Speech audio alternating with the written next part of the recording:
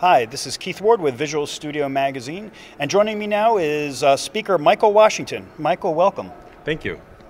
Okay, so let's start by talking about some of the sessions you've been presenting here at VS Live this week. So I'll be speaking about LightSwitch. I'll have two sessions.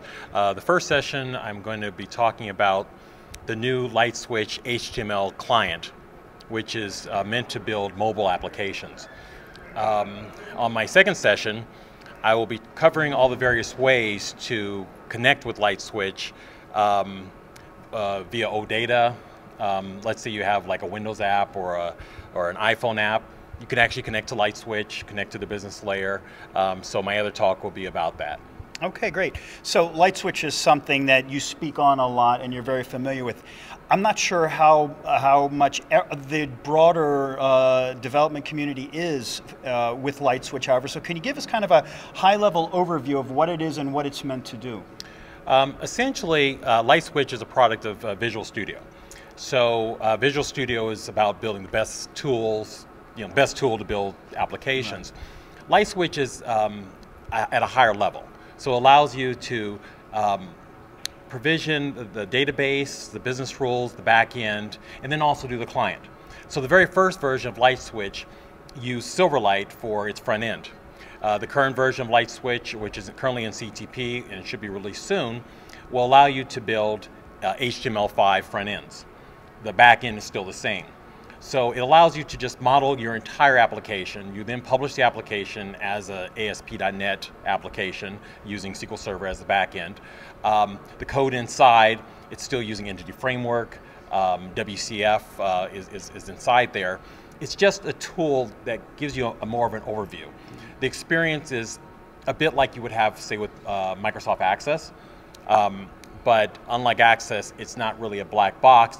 You can view, when you view the code, it's a normal Visual Studio project. So kind of think of it as kind of like a template, kind of like a MVC would be a template, but a lot more powerful because it has a lot more functionality. Okay, so when you say it's part of Visual Studio, just to clarify, you mean it comes with the product, you don't need to download, you don't need to install or buy LightSwitch separately?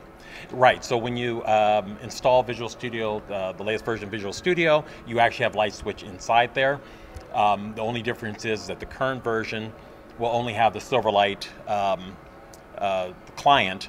So if you want the HTML client, which is what I'll be talking about at my talks here, you'll have to download the add-on CTP, and then when they finally release it, again, it'll be the add-on that you download and install.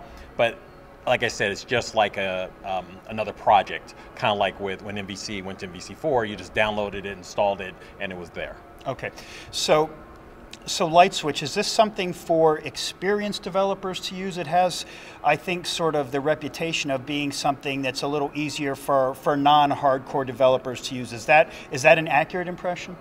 The LightSwitch team is clearly going after, as a primary focus, allowing you to quickly create applications. So quickly and easily is where they're going for. Obviously, it's in Visual Studio. So if you're not a person who would open a Visual Studio, it's really not the product for you. Okay. However, at the same time, independent person like myself, I really want to be able to use it for everything I'm doing. So I've spent a lot of time on my website. I have about 80 sample applications that people can download where I've been pushing it further and further, and I have not hit a wall yet. So you find that the flexibility isn't compromised, although it does maybe more of the plumbing for you. Right. I think if you look at something like Entity Framework, it's fast and easy, right? Just boom, drag your tables over, it works. However, we all know the Entity Framework is a very complex thing, and there's all these points where you can customize things. So LightSwitch is exactly the same thing, so that you don't have to get deep into it if you don't want to, but if you do, it can do it. Okay, so who is the target developer for LightSwitch? Is it a web dev? Is it someone who's doing desktop apps, or do you think it sort of goes beyond those categories? Initially, LightSwitch, when they had the Silverlight client, was rapid desktop applications.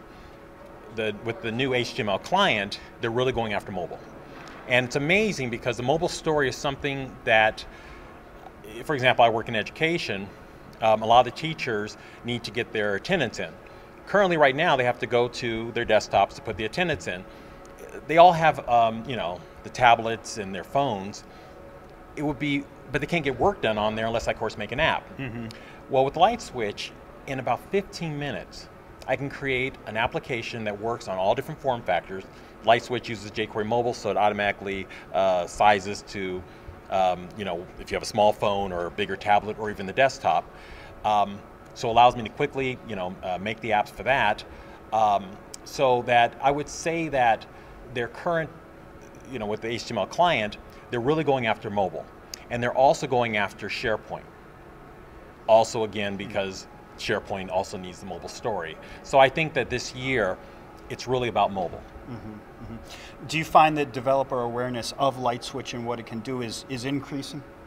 Yes, of course, because it's now built into Visual Studio. So if you have the latest Visual Studio, you actually have LightSwitch. I think, though, that Microsoft is looking ahead, and they realize that, again, the mobile story is something that a lot of developers are not thinking about. They're starting to get into it, and that as people realize, oh my God, I really don't have a mobile story, that hopefully they'll realize that LightSwitch does have a mobile story, and that over this year, I think the use will pick up quite a bit. But it is a shift from being primarily desktop with Silverlight to now they're making HTML5 mobile clients. So that is kind of a shift. Michael, thank you for joining us at Visual Studio Live. Thank you for having me.